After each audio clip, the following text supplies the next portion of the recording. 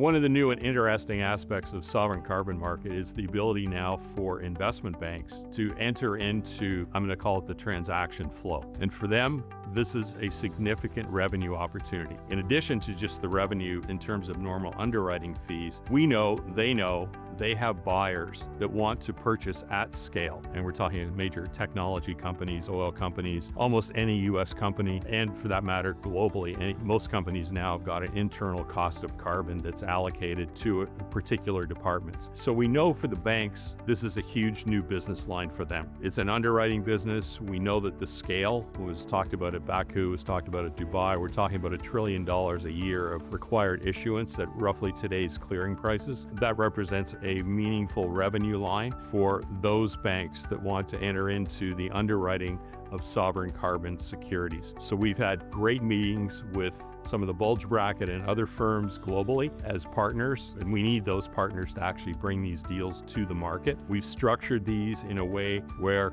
the initial knee-jerk reaction is, oh, we're dealing with these, lower credit rated countries, but the structure that we've actually built really negates a lot of the credit risk at every level to the country itself. So we've been able to satisfy risk management groups and banks. We've been able to satisfy accounting groups in terms of being able to audit these transactions. Again, not to go back, but I can't overstate enough the importance of the data hygiene, data quality underpinning this. These are tried and true principles in capital markets. Banks require absolute minimum standards on things like human involvement in data management. We have no humans that are involved in the data management of our sovereign carbon issuance at Laconic. And just to be clear, we're not issuing the securities. The country is issuing through a structure, and the notes are being underwritten as a traditional security would be by a regulated entity. We're simply working with the bank, bringing the bank and the country together to effect the issuance.